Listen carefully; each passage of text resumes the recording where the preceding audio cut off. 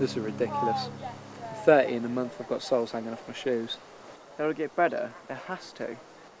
It's alright for you to say. You've had an audition. I haven't had an audition. It's ridiculous. I've been drama school. I'm good looking.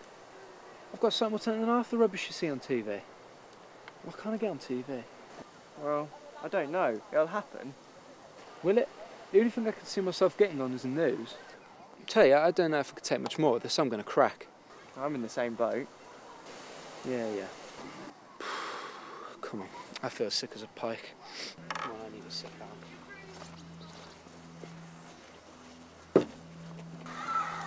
You know what we should do? I say, you know what we should do? How should I know what we should do? What should we do? Get out of it for a while. Get to the countryside. Rejuvenate. Rejuvenate? I'm half dead and in a park. What good's the countryside? What time is it? It's 8. 4 hours till opening. God help us. You got any imprecation? What for? To rub on ourselves, you fool. Cover ourselves in deep heat, go against a radiator and keep ourselves alive until 12.